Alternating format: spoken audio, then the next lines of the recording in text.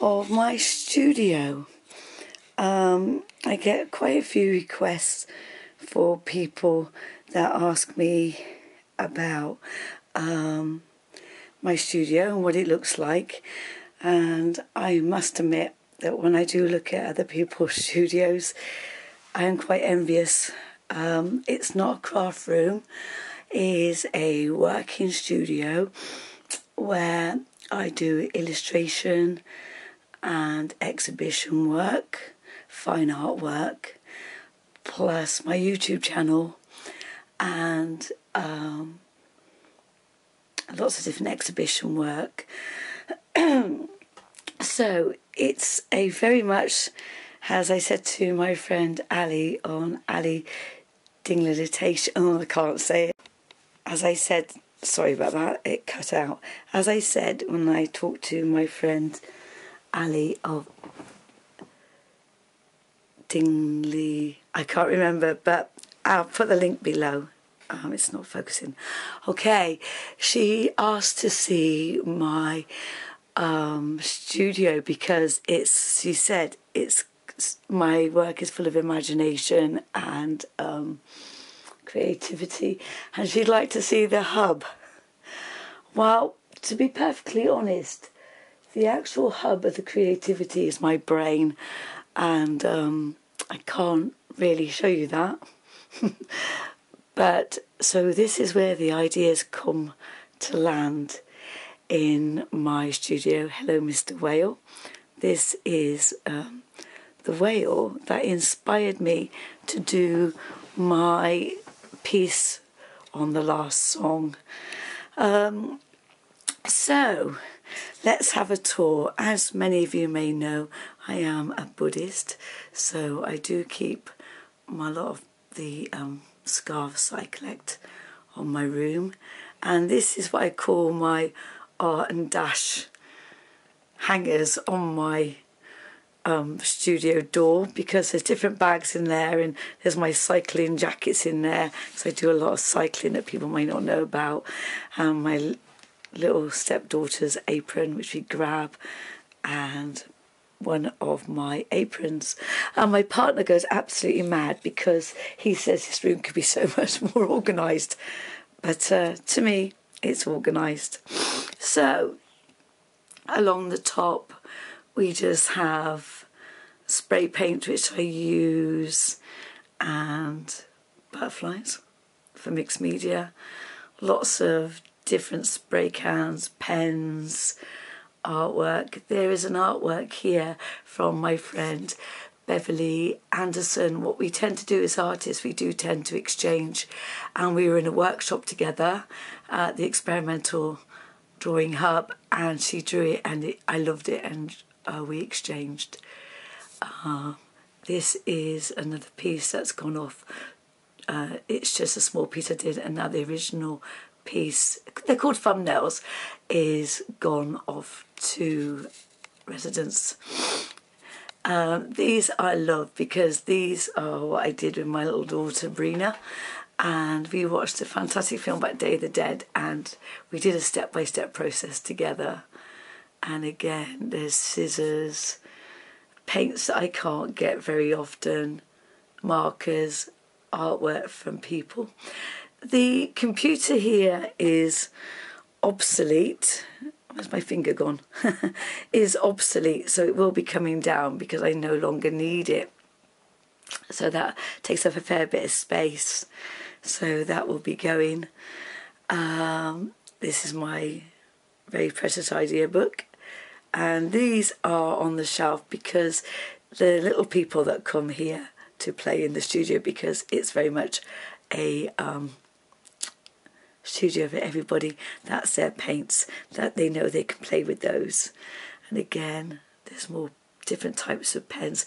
I don't tend to my craft paints. Loads and loads and loads of different types of pencils, water pencils, drawing pencils, water brush pencils, fine liners are all in that side there. to show you. Sorry if you feel a little bit sick. I'm not used to doing this. And my lights, which are all little birds that change colour because I love my lights. And again, just technical stuff that I use to mix paints. Things like watercolour ground, so you can use watercolours on top of acrylics. There's some of my inks, loads and loads of tape because obviously I pack stuff up. Glue, again, this is like flow enhancer and that little area there. Loads of candles and joss sticks, because I very much like being in the flow of the moment. As you can see, my desk is really, really, really scruffy because I don't really have time to clean it. This is my Tibetan rock crystal and a collection of pencils. Underneath the desk, it's just loads and loads of different cards. These are my lights, the big lights that I'm going to put in my outside studio, and paper that I use for classes, because I do actually teach physical classes as well. And obviously you have to have glitter because little people come. Another candle. And in lots of little pots we have like ink and small tubes of acrylic and watercolour. And this great big creative mess here, believe it or not, is not just paper, it's also stamps and stencils, but I just tend to pull it all out as I need it and just shove it back in the corner because I don't really have a lot of time to designate to tidying up, because I'm on there and I'm always doing some kind of art. My brayers and ink pads are all in there, and obviously again my gessos and various paints. These are all acrylic paints, and these are my household paints I collect because they are so good for what I do. I don't know if you can see that because of the light. The window's in the way. Let's have a look, see if it'll focus. Maybe it will, maybe it won't. Yeah, anybody gets the chance to get these, do. You can get them in a variety of colours and they're so cheap. There again, more candles and my lights. Now this desk over here, if I stand back, I show you. This is like my editing and exhibition desk, which I don't film. And this one here has got my sorry. I've just had that awful Australian flu and I'm still not exactly functional. This is my camera setup on the ceiling. Not my idea, I stole it from another YouTuber, and that's where all the filming takes place, along here. On my back shelf, these are just little bits that I find inspiring. The little jar there is a grateful jar where you write down beginning of the year all the things you're grateful for, and at the end of the year, hello fishy, you look through and see what you are grateful for. My little Buddha, keep reminding me to stay in the moment. And some of these, like the elephants, are projects that I've done at school. One of my hairs, and obviously again another Buddha to keep my room nice and peaceful. And I collect, let's see if you'll focus, I collect loads and loads and loads of feathers and artwork from other people. And Terry, he's one of my favourite pieces I've done because I've got a handbag called Terry and he's a T-Rex. And then another messy corner. This is stuff that I don't need immediately, like watercolour pads, packing stuff. These here now, if you ever do polytile printing, those are pizza the polystyrene from pizzas. I don't eat a lot of pizzas, it doesn't accumulate over months, but they are very, very good for poly printing. These are all my sketchbooks that are filled or not filled, or books I find inspired. I always get them mostly from charity shops. So, and obviously a few obsolete cameras now. I've got some cameras. Again, this is all big pieces of scrap paper that I can get my hands on when I need them, and books. Again, more sketchbooks for more of my fine art stuff that I do. And also, I love these books. These books, they are for doing digital artwork. They're really good. So if you ever get your hands on them, I used to get mine from Tesco's. I think Tesco's probably still sell them. Again, I have more books, but at the moment they're all in my bedroom to help me when I actually physically teach. My iMac, iBook,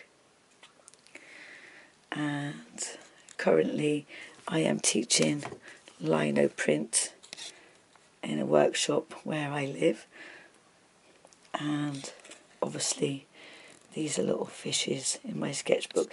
I think the next one I'll be doing will probably be the little prince in my book that I'll show you.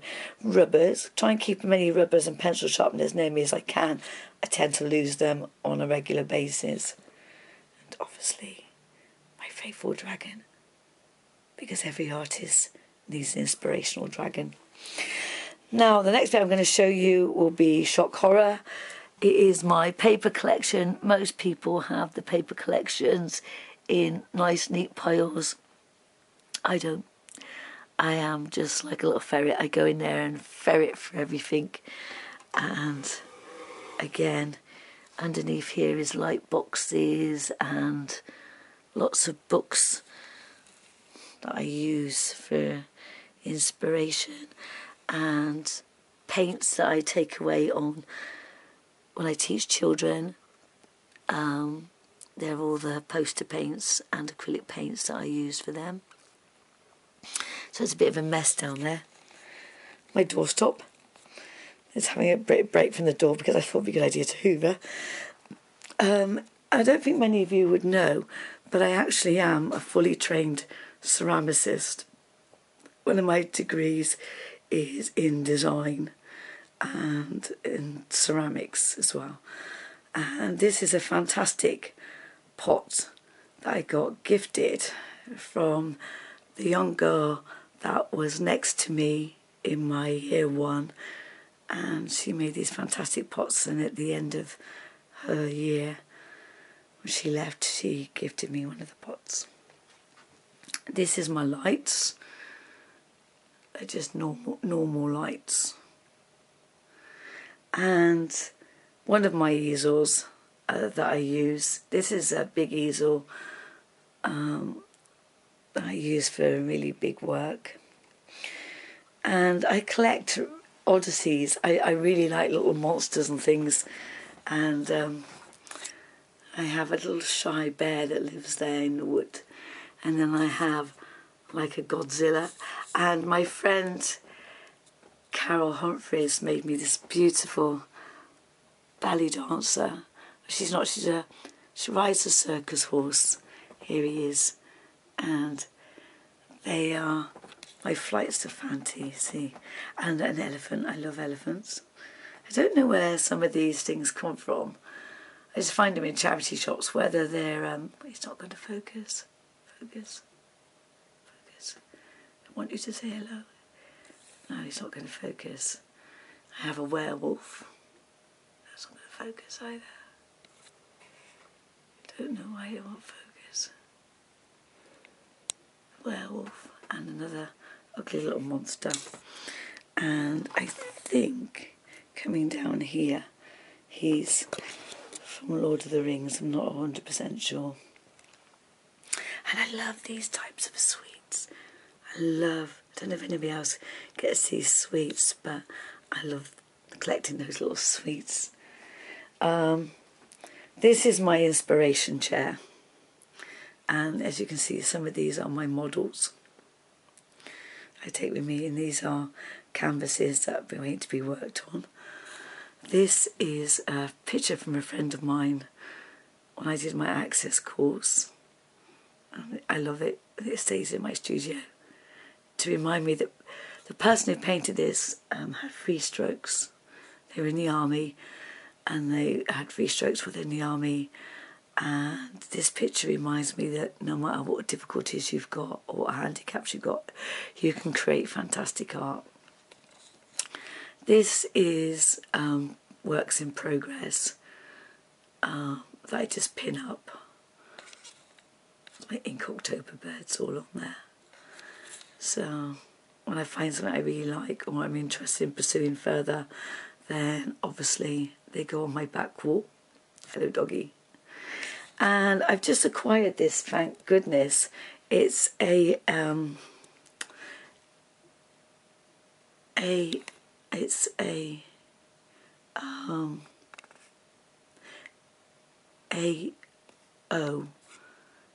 size drawing board.